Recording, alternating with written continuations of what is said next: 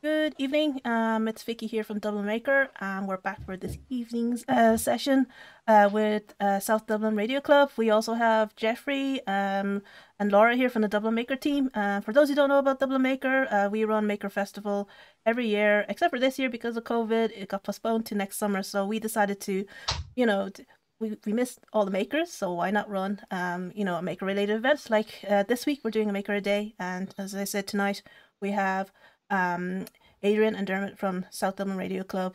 If you want to say a few words, I'll leave you to it, and then we can head to the session then. Thanks very much, Vicky, and thanks for having myself and Dermot tonight from South Dublin Radio Club. We actually have a small intro about what we do in the video, so we might go to that first, and then we can pick up on any questions then after that. Cool.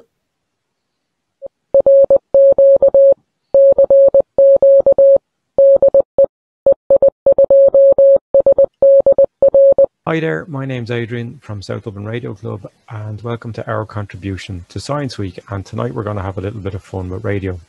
So as radio amateurs, we have fun with the radio spectrum. That's what we do. We have fun from very low frequencies on the radio spectrum right through to shortwave, where we bounce signals off the ionosphere around the planet to try and communicate with other people. Right through to VHF and UHF, where you find your FM radio stations and your TV signals and your GPS and Wi-Fi. We love experimenting with all those different types of radio technologies and building that type of infrastructure ourselves. In fact, there's even amateur satellites up there which have been, crowdfunded and launched, and yeah, we mess around. I don't have the sound on my side anyway. And in fact, members of this club have even facilitated local schools.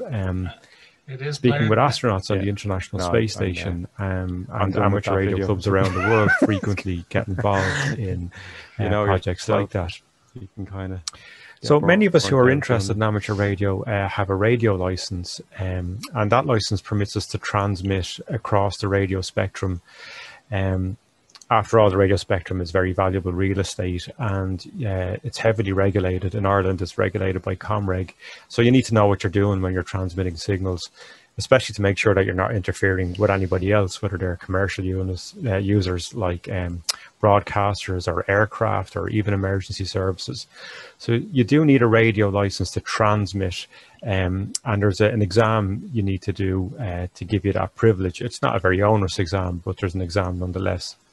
However, most of us who go out into radio did so by listening. Now, traditionally, listening meant listening to a shortwave radio and trying to pick out distant signals from far-flung parts of the world. And then that spurred many people on to get their license so they could talk back to the people transmitting those signals, be it through voice or digitally or even with Morse code. Morse code is still quite popular. However, these days, listening means different things as well. In this computer age, this electronic age, we have these inexpensive software-defined receivers, essentially small electronic radios. Some of them are as small as USB dongles, and they cost 20 or 30 euro. And you can listen to all sorts of digital transmissions with those as well and decode them. And you can have a bit of fun with that.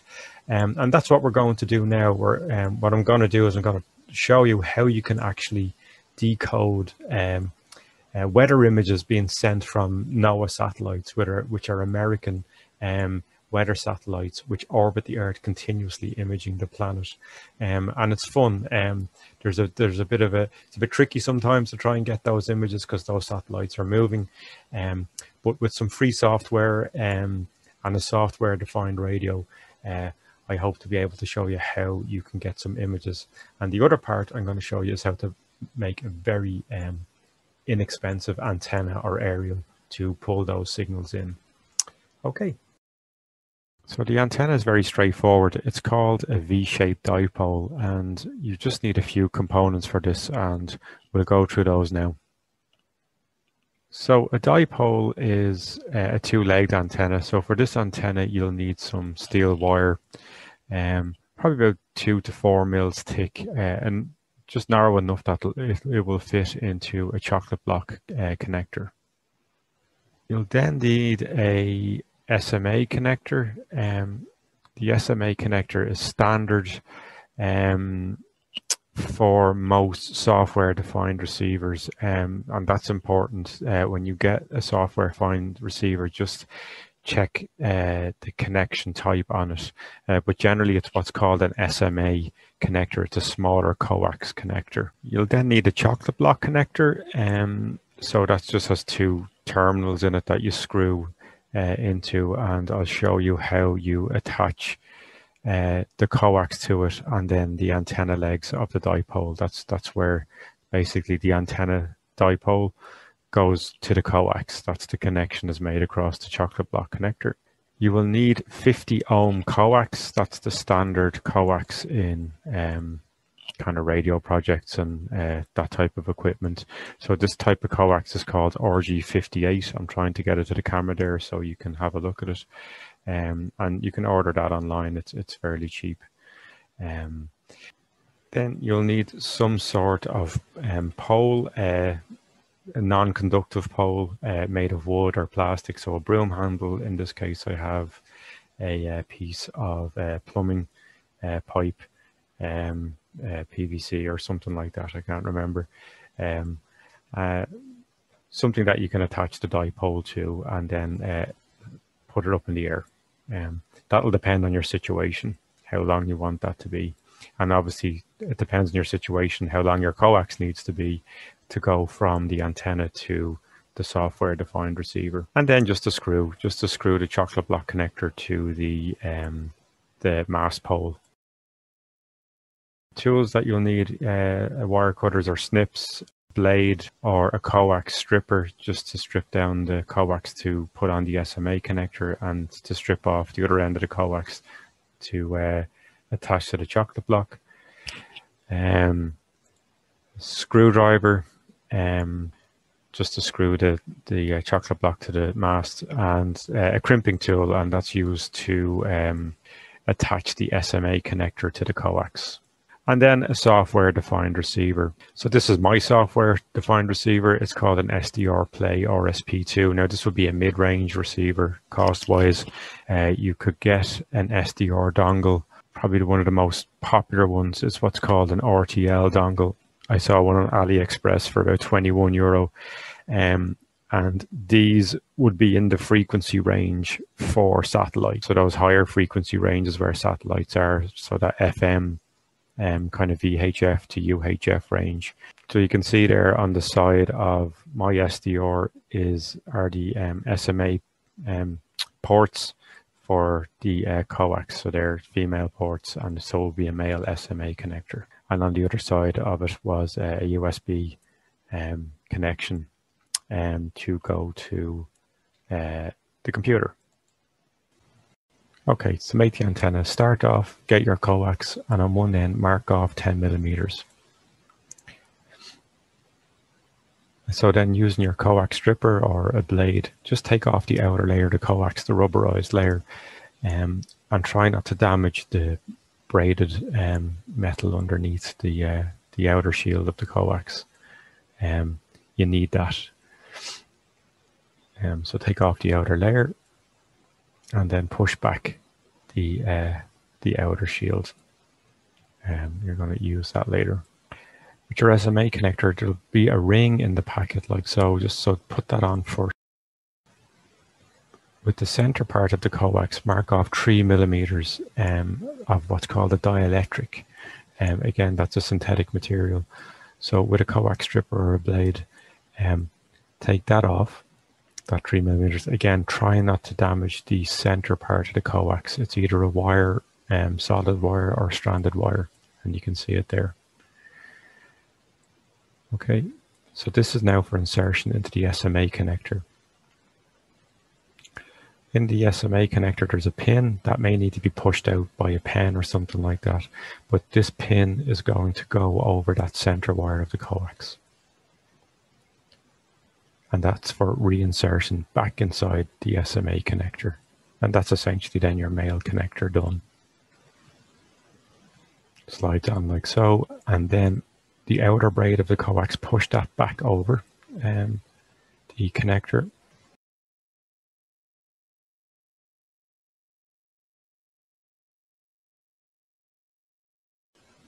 And then the ring that we put aside, put on initially, that's what we put on initially, we bring it back over and that slides over the outer braid of the coax. So that outer braid of the coax is actually one half of the dipole. It connects to one half of the aerial. Then we use our crimping tool, and that's what that ring is for, is basically to secure the whole connector to the coax. Then just get some tape, just as a temporary fix as well, just to make sure it all stays together. Just Gorilla tape or duct tape or whatever. Now get the other end of the coax. Here I strip off about 30 mils, again keeping the outer braid intact, and push that back as well. And you're actually going to twist this into a wire. As I said earlier, this is one half of the coax that's going to connect to the dipole. And again, with your coax strippers or blade or whatever, you're going to take off the inner dielectric. So there now you can see you have two wires. So they go into the chocolate block connector. So you just screw those into the chocolate block connector.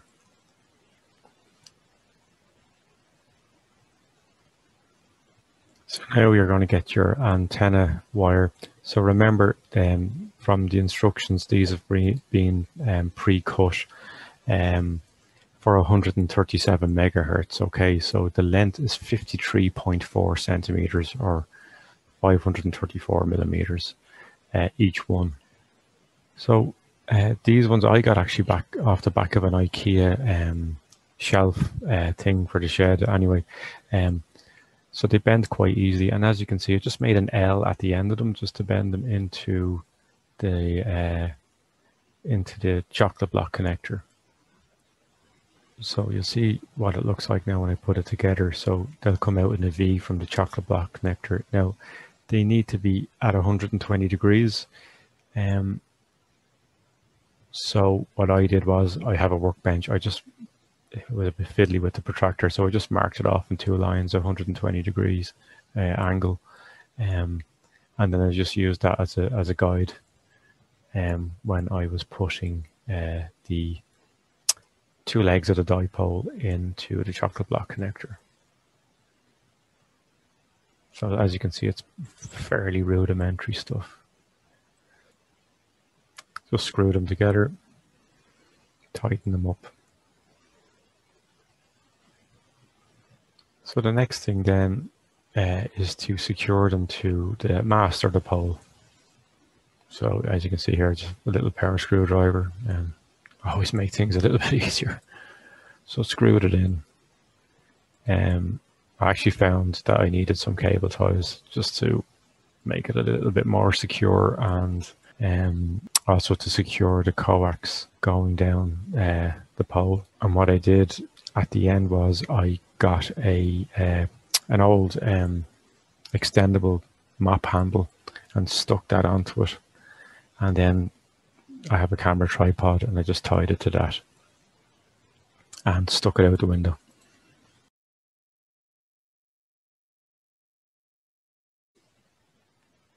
This website or this webpage, LNA for All, this guy has a stepwise guide as to how you can make this antenna as well, and pretty much this is the path that I'm following here tonight, and it gives you the dimensions and what to expect and so on. So it's just a reference for you there. So the next thing to do then is to get the software. So the WX to IMG, so WX is for weather to image. There's a few websites that have it. This one is called RASA. I think it's a German website. But if you just type in WX to IMG, you'll find it on the internet.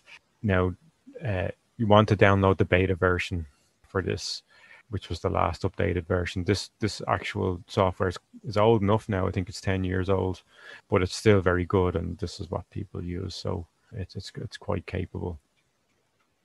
So you just want to open up that and install it, and just put it wherever you want to put it on your computer. And as you can see, then it generates a shortcut on your desktop.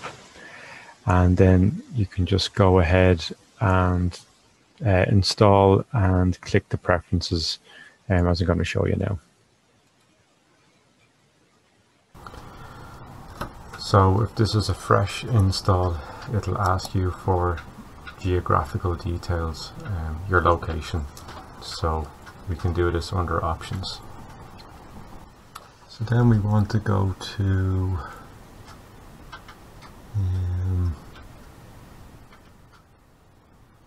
ground station location, and if you put in your city and your country, it will give the latitude and longitude for that. Now I know my exact position, so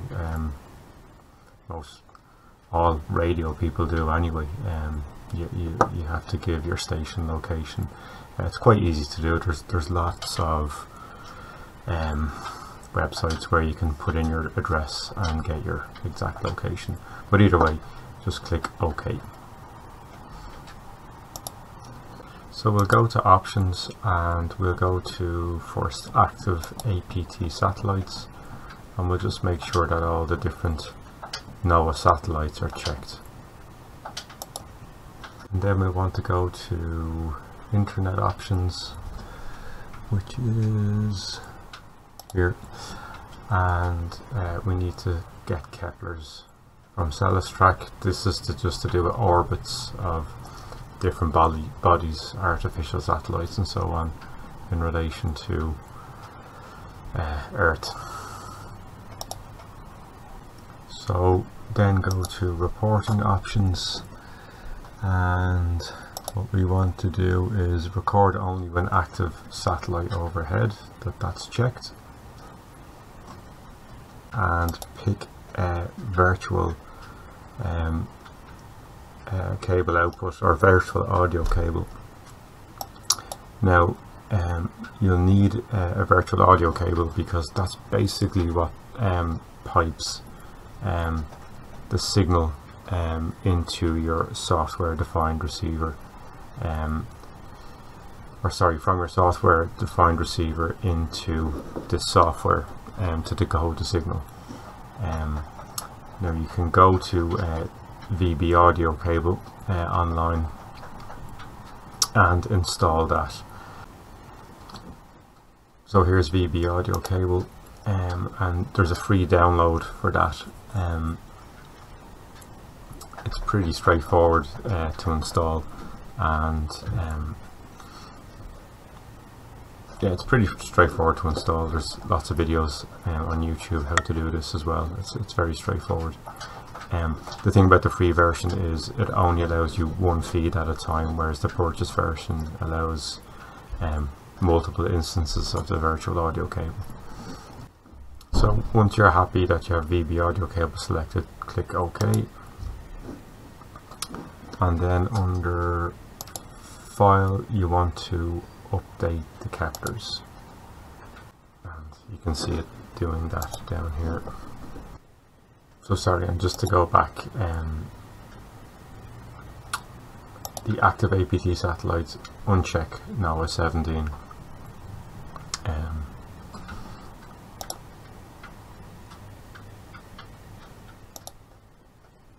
Then if you go to File, if you go to Satellite Pass List, based on the geographic information, you can see the upcoming passes for your local area.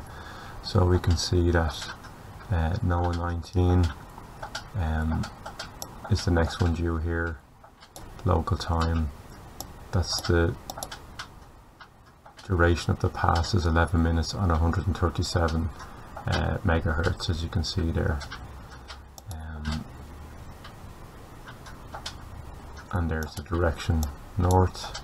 The MEL is the maximum elevation. So generally you don't want satellites that are close to the horizon, especially if you have hills and that kind of thing. It's more difficult. Clearly, if they're going straight over your head, you get a longer pass and a clearer signal. So with recording, then we click on record. You want to check that record and auto process is checked, and that create image is checked. And under image settings, there's a lot of different elements of the image you can select to be processed.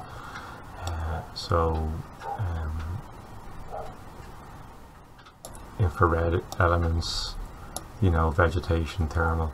There's a lot of stuff selected by default. So it's up to you. So whatever you want.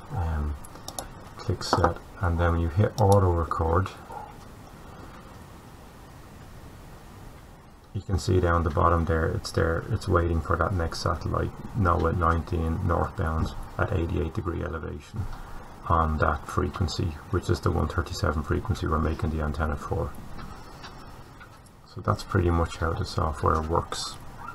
So the next thing then to do is to connect everything up. So you have your antenna made, that needs to be connected to your software defined receiver, and then you need to connect the software defined receiver to your PC or your laptop. So that makes the whole system then. Just regarding the software defined receiver software, as you saw in the last section, I used SDR Uno. There's lots of different types of software defined receiver software or interface, and it's a preference thing really, but they generally work with all the different types of receivers. Okay, so the next step will be to open up your software defined receiver software. So I use, as you saw earlier in the video, an SDR Play, and pretty much all the SDR software looks the same. You know, you usually have to press play or something to get it going, and then you have to select the frequency. So if you look down here at on the bottom of my screen here, you'll see basically the frequency counter, as it's called, or the tuner. So we want to select the frequency of 137 in line with whatever the next satellite pass tells you on the satellite list on WX to IMG. So that's the receiver active. You'd want to set it to maybe wide FM, or that's WFM there, or medium FM or narrow FM. You probably want a bandwidth of around 45 kilohertz. So you can see with this one it's about 47.4. See where if I click there it says BW, that's the bandwidth. So that's probably okay. So what do you mean by bandwidth? So signals are a certain width in hertz, or kilohertz or megahertz. Okay, so you have bandwidth because outside of the channel that you create, you basically reject all the other signals or information out there, or noise or whatever. So for this one we want a bandwidth of about 45.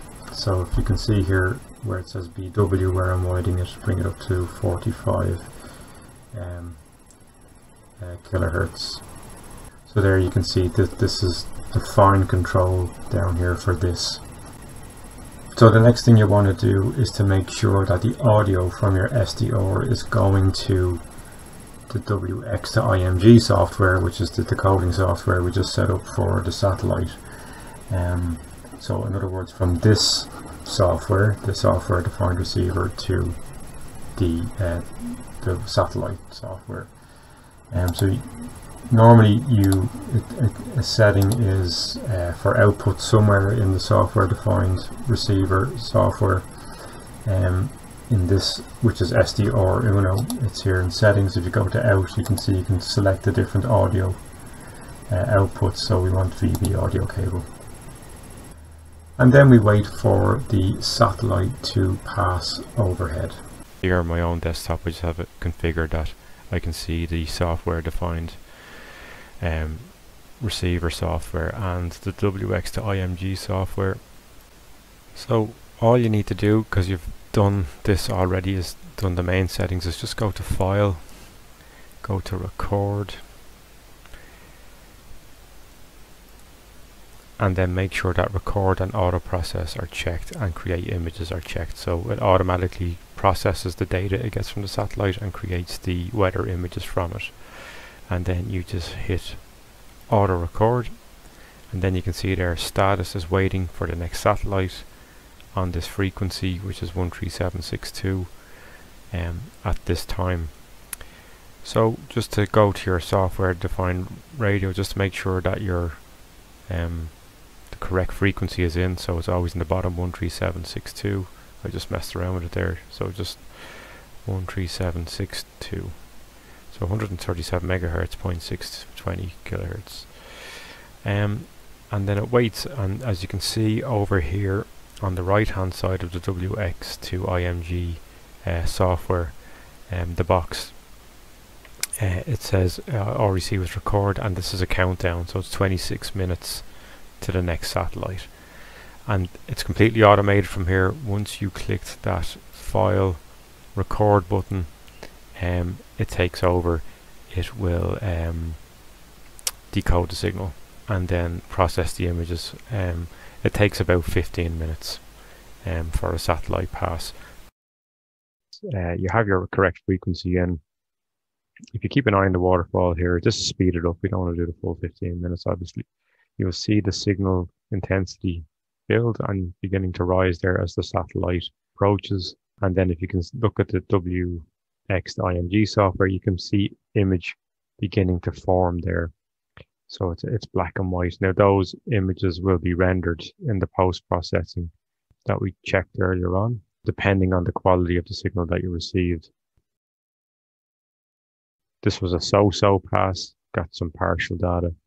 And if you can see there in the bottom right-hand corner of image, I have a website called Satflare open, and you can pretty much type in any satellite there. It'll give you a trajectory of the satellite, expected passes for your location. There's a few websites like that, but it's kind of neat.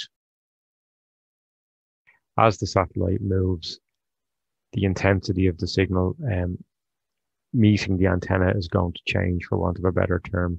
And what you may want to do, if you can, is actually just slightly twist your antenna, and that's actually tracking the satellite in some ways. And you can keep an eye on your software defined receiver. You can watch the signal intensity go up and down. And if you give it a little twist and the signal comes up a little bit, that's fine. If you twist it and the signal goes down, that means your antennas are moving away from the satellite. If we go into the images that were downloaded from that satellite pass, that was NOAA 18. Go into saved images, and you can see here this looks like an infrared, MCIR infrared. I'm not sure what NO is, but it looks like a multi-spectral image. But you can see across the 4 images that were created by this satellite pass, you can see where the data coming from the satellite was strongest, as it was coming from the south and just as it passed overhead. Otherwise it's pretty grainy. And that's pretty much because the satellite is imaging and transmitting pretty much simultaneously. So if you were in Iceland, for example, you would see the images over Iceland as the satellite passed. So if we just click into this one, this is the infrared image. So this image is taken at night time. So this is the 1st of November. It's at 9 p.m. But you can see the cloud formations very well over Britain and continental Europe and Ireland. It's been raining pretty heavily all day. Actually, if you go into this one, you can see, I would take it that these are the intensity of the rain clouds. You can see it's raining pretty heavily, but I'm open to correction on that. It's just my interpretation. So that's pretty neat. You have a contrast image here. You can see the cloud formations a bit better, and this X is obviously my location. So yeah, that's pretty much it. And then there's some other ones. I'm not an expert in this, but as you can see, there's some pretty decent images there, from a very basic antenna, and a very simple receiver. There you have it. You've managed to download an image from a passing weather satellite. Okay, it was a bit grainy in parts, good quality over Ireland, but north and south of our location, not so good. But that's more a function of the antenna. It's a very basic antenna. With a better antenna, you will get better images. And obviously with an antenna that would track, you get really good images. And just to say, actually, those images were recorded while my antenna was actually inside my attic, because it was a stormy night on the 1st of November. So there you go. Even in the house, we managed to get some relatively good images. And as a bonus now, having done that project, you now have a software defined receiver, and that receiver and the software opens up an entire literal spectrum of signals and different types of communication that you can explore and experiment with. And yeah, it's a whole unseen world that's whizzing by your head all the time. And this is my software defined receiver now running down on the shortwave part of the spectrum on what's called the 40-meter band. And as you can see there, there's stacks of signals down this end. These are all Morse code. This is on a Monday morning, by the way. This is a digital set of signals called FT8. These are more amateur signals, and you can see there's lots of people in there transmitting away. We'll just zoom back out. These are all voice signals. There's some more digital stuff there, don't know what that is. Up here there's commercial broadcasters, that's outside the band, but it's just a scope. So you can begin to investigate all these different things just from your own computer and sticking an antenna up. It doesn't even have to be outside, it can be inside. There's so many different types of signals whizzing around out there, as I said earlier on, from satellites to shortwave communications to, you know, maybe spy stations. There's those kind of weird things out there that people listen to as well. And there's so much information out there on the internet as well, on YouTube and on websites. And of course you've got your local radio clubs as well, like ourselves in South Dublin Radio Club, to give you advice and to join in with us.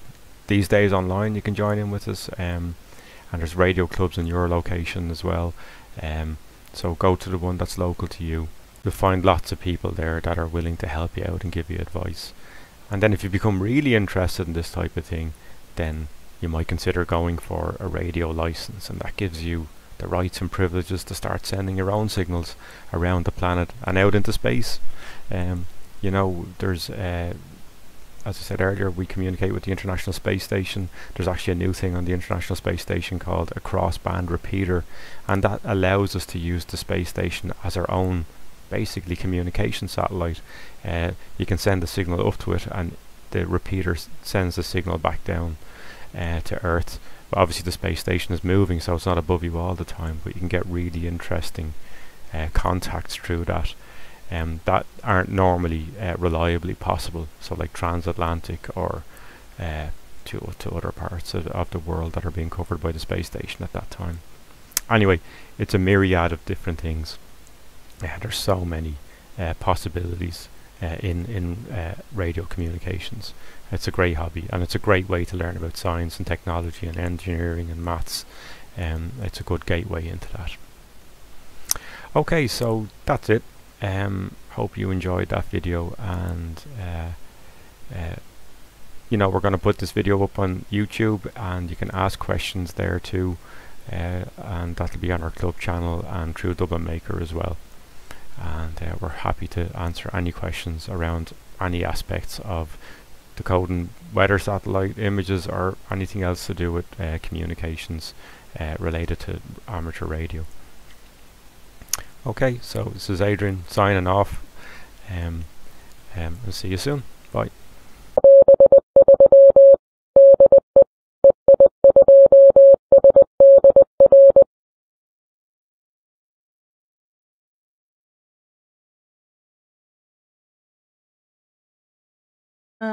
Okie dokie. going to be Q&A time. So there's going to be a bit of delay because we're doing it through Zoom. So so there's a little wee delay that goes to YouTube. So people kind of there's a kind of few questions and answers being done during live chat. So we'll probably you can actually read through those. I suppose we'll ask the questions that came after the ones that were answered in live chat. Now let me see which is the first one. Seems like everyone, like, I noticed earlier, I see Nathan from Crafty Nation says, like your Voyager background. Yeah, no, sorry, I'm just scrolling down. Oh, I'm going past. I like that question from Laura, though, about have you found that WoW signal yet, and that you are waiting for ET to DM you. So yeah, how so Laura has a question, like Laura, do you want to ask that, like the one for about the license?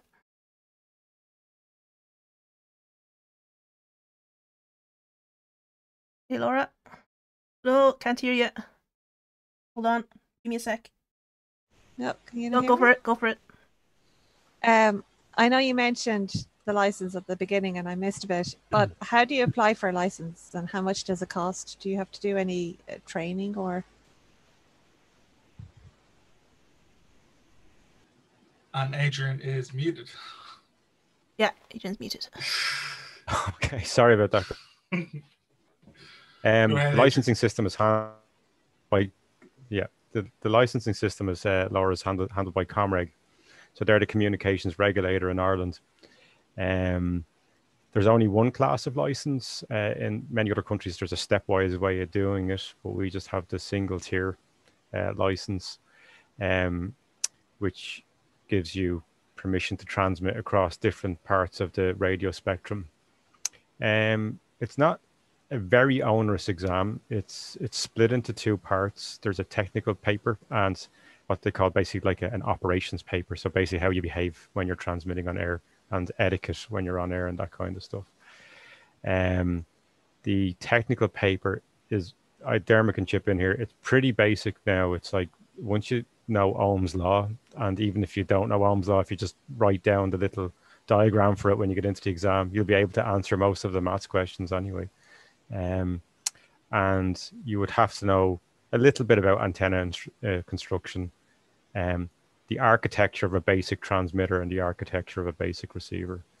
Is there anything else, Dermot? No, I think you covered it completely there, Adrian. There is a lot of information on the lead society is the IRTS, so it'll be at www.irts.ie, and they give all the details of the examination. So I'd recommend that for a slow read. You might find an area that interests you there. It's not expensive either. It's like, I'm not sure. It's probably around 30 or 50 quid or something like that, I think. They have the exam twice or three times a year. I'm actually at the moment, they're bringing the exam to different parts of the country, I think, aren't they, Dermot? They're setting them up in different hotels and that's right. Trying to get out there. Normally you'd have to go to Comreg's HQ down on the quays, down near the conference centre. But they're actually getting out there. They've held some in Galway, I think Cork as well. So coming to a town near you. And do you have to renew it each year or? No. Once generally, once you have a full license, it's a lifetime license. Fantastic. You have to keep a log. Okay, so you have to log every time you transmit. That's a regulation. So, you know, it's just there. The enforcement regime behind it. It's more if there was a complaint or something like that by, like if someone's broadband's being knocked out for 5 kilometers or something like that. Although I doubt that would happen, but yeah, you have to keep a log. That's important because you, like my call sign, as you can see there, my name is like it's EI9HAB. That's my station call sign. So it's like the same when you look at an Irish aircraft, it says EI, whatever, that's its radio call sign. So you're considered a station, you know, so. So I think you kind of answered it. Nathan asked, like, how do you both get into radios? You go, Dermot. Yeah. In my case, it was actually a long time ago, because I grew up in Navan, County Meath, and my neighbour was a very smart radio amateur. He was also a radio TV dealer. But we listened to about the 12th of October in 1957. We heard he could hear the Sputnik and listened to the beep beep from that. And I'm afraid that is responsible for the rest of my life. Unfortunately, I could have done some decent profession, but instead I got hooked on this stuff. Yeah, and I'm involved in amateur radio, less than 3 years, and I was just interested. I don't know how I came across it. I actually bought my dad a shortwave radio for his retirement, and I said I'll buy one myself, and I started tuning around, and then I bought one of those software-defined receivers, and it just opened up this entire invisible world that's there. You know, we don't pay it any attention most of the time, but there's just so much stuff flying around. And then I went down to the guys in South Dublin Radio Club, and Dermot was there, and got brought into the fold, and then did the exam. Actually, just on the exam thing, I studied for that myself in 3 or 4 months. It was you know, just a little bit of application, and it wasn't too difficult to pass. Laura, you have a question there. Sorry, yeah, you just brought it up there, your call sign. Are you assigned it, or do you create it yourself? So Dermot can correct me, there's no what they call vanity call signs like they have in the States and stuff, where you can rearrange the letters for yourself. I don't think so, Dermot, is there? Yeah, there is. Yeah, Is there? In theory, it can happen. They probably now charge for it, but I think most of us were so glad to get it. We think that we accepted anything.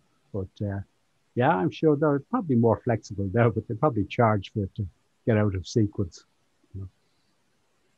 So just on the call signs, Dermot's call sign is EI7FZ, which is one letter shorter than mine.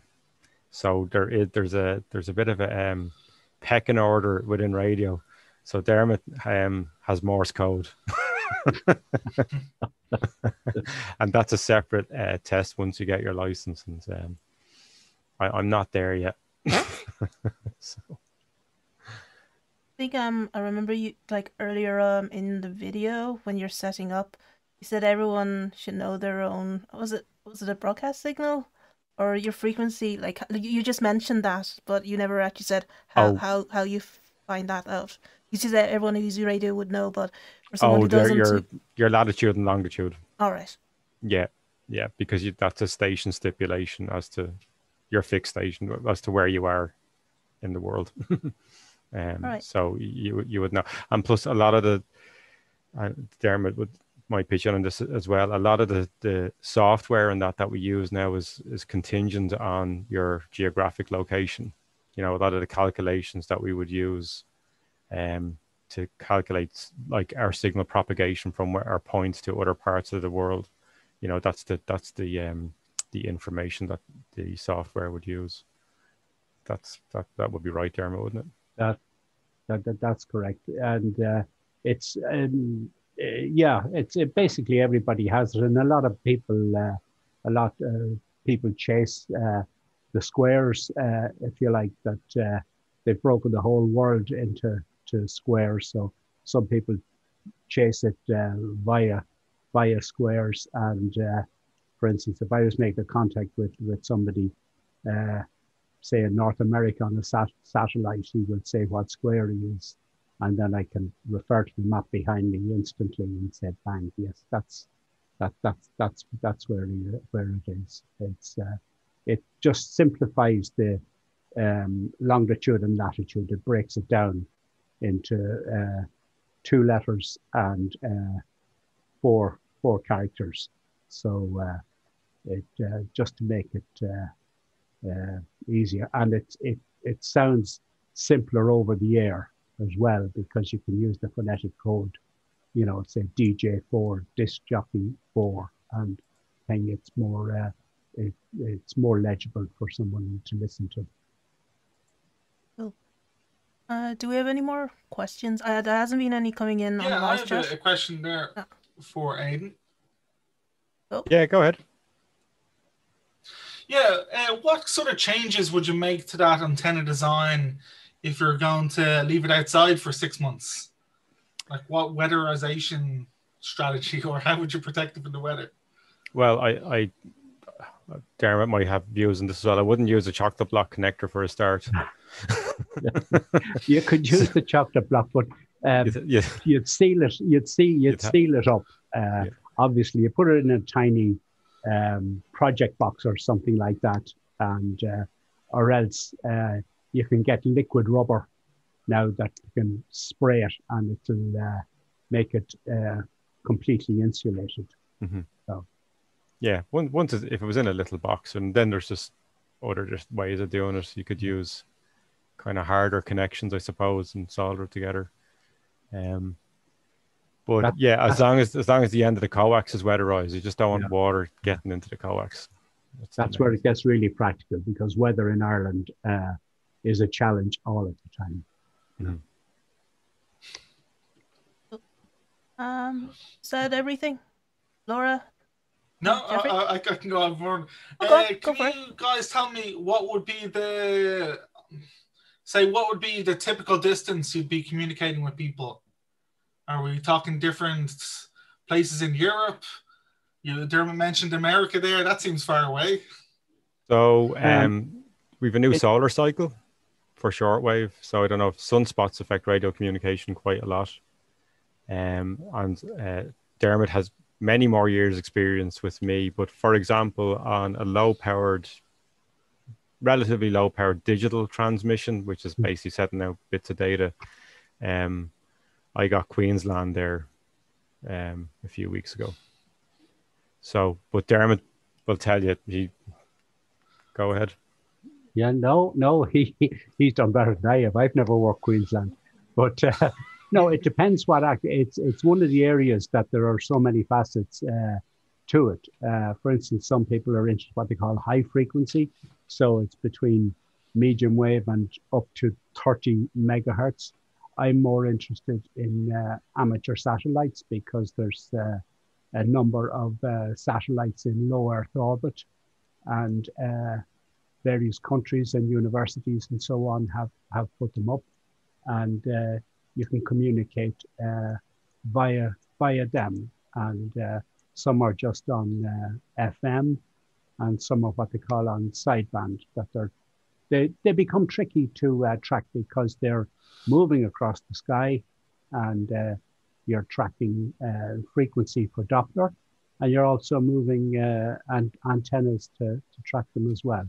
So it can be fun and challenging, But the one thing about this hobby is you are always learning. It was described as self-training, and you spend your entire life learning. But there are so many aspects to it, from amateur television to some guys never get away from Morse code. It has become popular again over the lockdown. People started learning it again, which went out of commercial use over 10 years ago. Other people are into just data only. They never open their mouth. Other people never touch. They wouldn't believe in it. So there's so many aspects to it. And then we have, I suppose, it being Science Week, on the shortwave, or the what they call the high frequency end of the spectrum. We're completely dependent on the state of the ionosphere, which is ionized by the sun, and the solar cycle is very much part of that. So we're just coming out of solar minimum, which is bad for shortwave radio, I suppose. And now there's more sunspots, so the ionosphere is more ionized. And signals propagate better, but even within that, it depends on the frequency of the signals. So you have different bands and they're actually kind of good, for want of a better term, for different ranges of communication, for want of a better phrase. Like there's some good ones that are general for worldwide coverage, others are better for shorter range. You know, and then you're up into VHF, UHF, super high frequencies. People are experiment with microwave communications and all sorts of different things. It's just, as Dermot said, it's vast, you know. I've got a question from Nathan. Ever heard anything you could not explain? So Dermot has more experience time-wise, I suppose, but there are strange things out there. So there are things called number stations that people come across. Most radio amateurs aren't that interested in them. I like them. I like when I come across them. They were quite prominent during the Cold War, where you would just hear they're either data streams or actually machine voices reading out strings of numbers. And no one claims to broadcast them and no one claims to receive them. But if you Google number stations, you'll find stuff on them. There's one in particular called the Buzzer, which is on shortwave. It's on 4625 kilohertz. I know it off by heart, and it just buzzes constantly, and nobody knows why. It's been there for 30 years. And I'd forgotten all about the number stations. Years ago, as a kid, I used to be fascinated by them, but I didn't realize they were still going. Yeah, they're still there in German and English and Chinese. Yeah. Increasingly in Chinese. Some guys got a great kick out of tracking. A lot of the powers, you get military radars and things like that, and they come on and they don't recognize amateur frequencies, and that a lot of people then have spent time tracking down exactly where they are by reading the waveform as they received it, and then working their way back via Google Earth or what have you. You know, they have tracked them to the most obscure parts of Siberia and China. But these guys are really something else. They're better mathematicians and geographers than anything else. You know, it's equivalent of the crosshair crossword. You know. Cool. So we're like nearly. Sorry, I just have one more just question. One more, okay. It's okay. I can't stop asking questions tonight. Yeah. I guess, what impact do you think computers has had on the hobby of amateur radio? They've had an enormous impact. And I got first computer in 1984, and the main thing it caused to the radio was interference. And nothing has changed. The advent of computers, and even with all the regulations, they can still cause interference. But as against that, I use them. Two computers in the shack I mainly operate. I use one of them for keeping a track of the satellites when the satellites are going to be over, and tells me the altitude, elevation, and where they are. I also use it I use a lot of data. We try the sort of the latest query from, say, instead of Morse code now, they would use data which is error corrected and error free, and will work down into the serious noise where you cannot hear, but you would still be able to decode it. And it is just for the sake of just letting you know the name, it's a stuff called FT8, and it was devised by a physicist, an award-winning physicist. He won the Nobel Prize in Princeton University, but even Nobel winners get hooked up on this, and they have this devised this thing, which oddly enough took over as Adrian pointed out, during the low sunspot cycle, reception has been very bad for the last number of years. Normally the solar cycle is about 11 years, but we were at a minimum. And instead of guys talking on voice, they all gravitated onto the system of FT8, which is basically, it ends up with the computers just talking to each other, which is really no good. The social aspect has gone out of it altogether. Sorry about that long answer. And if I just add, like, this wasn't a more future-looking way, I mean, why would you need amateur radio when we're speaking on Zoom and all that kind of stuff? I suppose there is that social element of radio. And what's the hook for the younger generation? And it's a huge debate within radio, actually. And say, one of the main things coming out now, obviously we're in this kind of fourth industrial revolution, and we'll have smart cities, you know, autonomous vehicles, all that kind of stuff.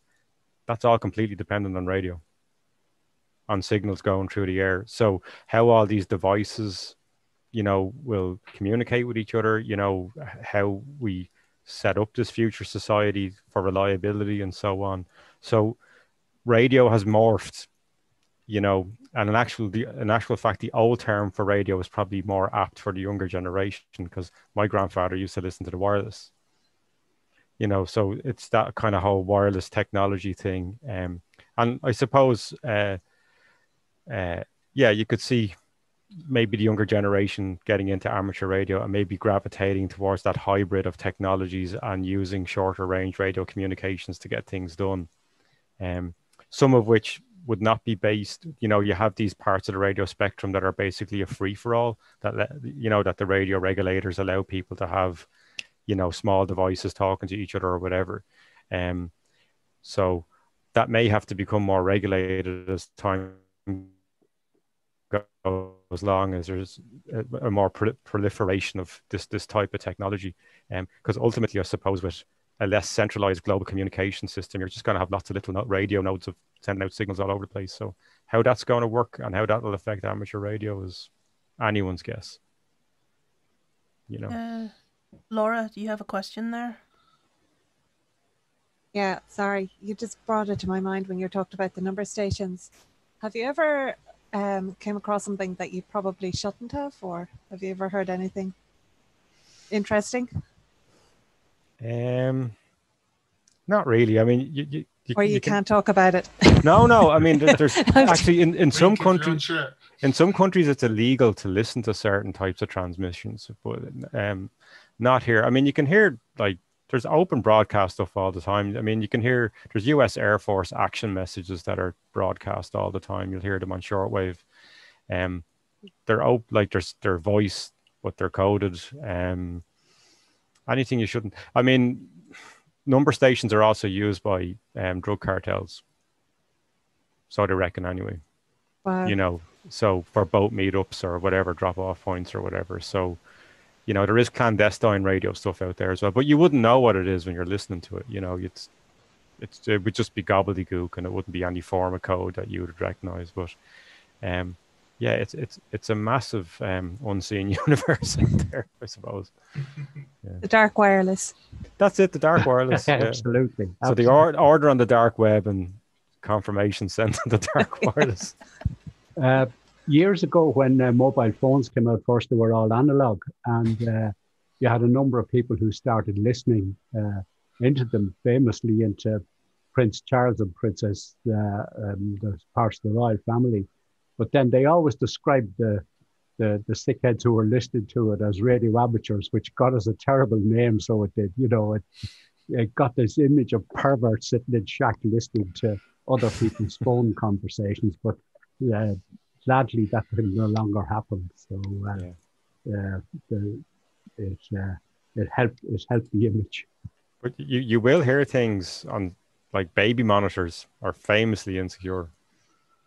I think baby monitors can hear other baby monitors, like my neighbors anyway. So yeah, well, this is exactly. So I mean, and so if you've got a setup, you know, with a fairly decent receiver, you can, but you don't go I don't know, Derm, you don't go looking for that kind of stuff. So, No, I mean, no. What would you bother for? You know. Yeah, I mean, it's unless something's malfunctioning and intruding onto some part of the spectrum that you're listening to, which would be unlikely. But Oh, I didn't mean, I wasn't implying that. No, I just thought like when you're just maybe starting off and you're randomly going through things. yeah, well, you do come stumbled across things yeah. randomly. Yeah, Mm. yeah. But I mean, it depends. It depends on the location of manufacture, how well things are made, and how secure they are. You know, so it's probably, as a segue, it's probably wise if you have any type of wireless device to kind of understand how it works and what the implications might be of using it. As I say, you mentioned earlier that the next wave is here, and that people have to learn more of the basics of foundations, especially when it comes to wireless, because it's definitely going to be a security issue. Yeah. People just take it for granted, say, hey, we can see stuff over wireless, and so can everyone else. So it is something, I suppose, kind of foundation knowledge now that you need if you're doing something like that, especially IoT stuff. You need to know a little bit more, instead of just saying, oh, it works, I did a prototype and it works, and then you just fling it out there in the market, and then suddenly it's big news, a cybersecurity issue at that stage. Yeah, and it's not even, for us, it's not even a cybersecurity issue. You can just listen to it. It's just it's free in the air, and it's there. Yeah, absolutely. I mean, it's a consideration. So I suppose we'll kind of wrap it up, but before we do, I'm sure you have. I want to see if you have kind of announcements for anyone who might want to kind of attend your kind of upcoming events. You do a shout out. So every Tuesday night we meet on Zoom, and that's open to the public at the moment during the pandemic. At 8 p.m. We have a Twitter feed, which is South Dublin Radio Club, or at SD Radio Club. And you can just DM us there and we'll give you the link to join us. Similarly, we have the same function on Facebook, which is South Dublin Radio Club on Facebook. And we also have a website. So you've all those channels to contact us, and we will gladly bring you in. And the last few weeks, we've actually had a lot of guest lectures on everything from Ireland's first satellite due to launch, which is AirSat-1, and different technical talks. Tomorrow night, we don't have anything particular lined up. It's just a club night. So maybe on foot of this, if someone wants to come in and ask questions in a general sense, that would be a great night to do that. And then we publicize our guest speakers and talks that we generate ourselves through the same social media channels. We're normally based physically in Rathfarnham in Ballyroan Community Centre.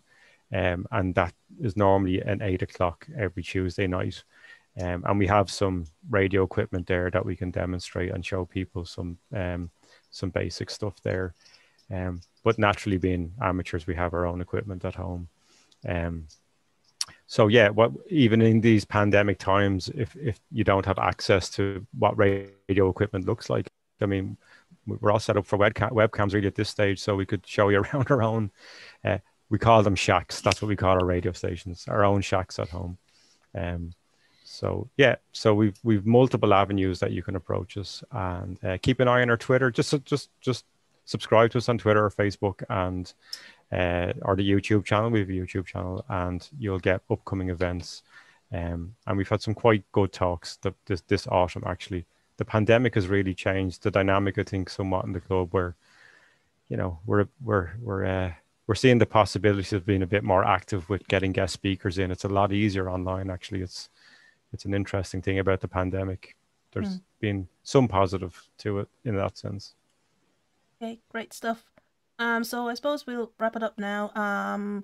So thank you again to Adrian and Dermot from the South Dublin Radio Club for sharing your knowledge, and of course your video on building your antenna and capturing images from passing satellites.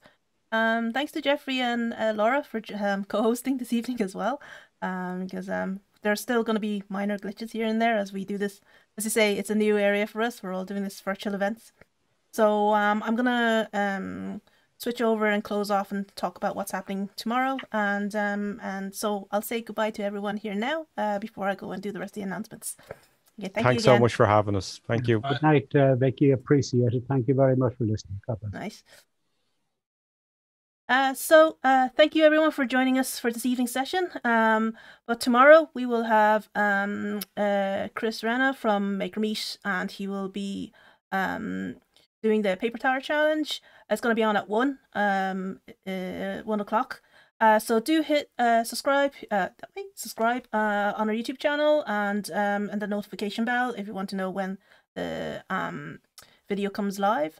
And we're on all the social media channels as well. Dublin Maker on Twitter, Facebook, Instagram. So thank you again for this evening, joining us this evening, and thanks to all the speakers. And yeah, we'll see you tomorrow.